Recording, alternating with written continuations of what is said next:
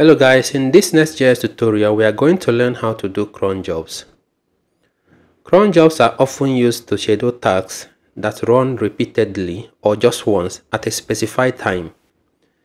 Some of the common use cases is to send email notification. Take for example, you want to have a cron job that runs to check which employees have work anniversary today and then send them email notification to everybody, something like that.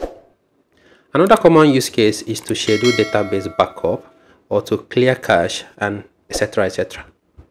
Nestjs has made cron jobs easy by providing us with this schedule module. So with this schedule module, we can easily execute cron jobs. Let's see how to make use of it. The first thing I'm going to do is to create a new Nestjs project using the CLI. So I'm going to say nest new. Let me just call this nest cron. You can call it whatever you want. Okay, the project is created. Let me cd into the project next cron and install the schedule module. So I'm going to copy this npm install nestjs schedule, paste it over here. Done. Let me go ahead and open this in VS Code. The next thing we need to do is to import the schedule module in app.module.ts. So in the list of imports, I'm going to say schedule module.forRoot.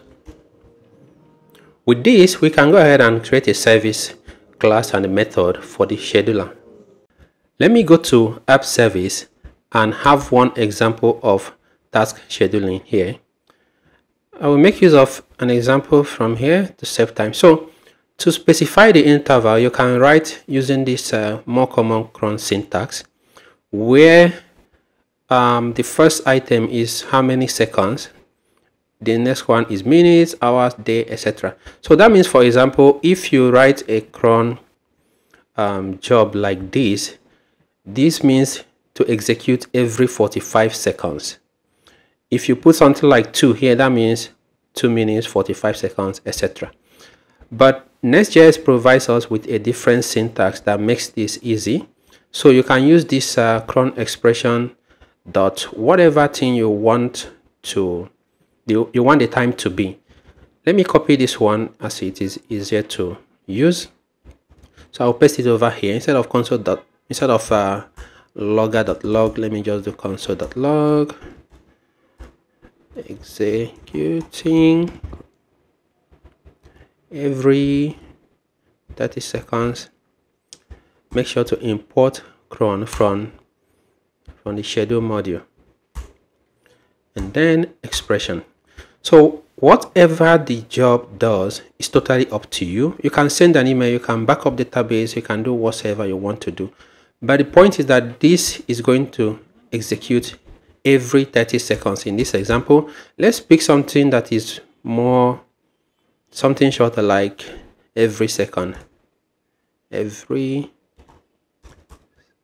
5 seconds. Okay, so this is going to execute every 5 seconds, and then we can give this a try. Let me go ahead and start the server. Npm run start dev. Then we wash out in the console to see if every 5 seconds the job is going to execute. You can see the first execution, and then we wait another one after 5 seconds, and so on and so forth.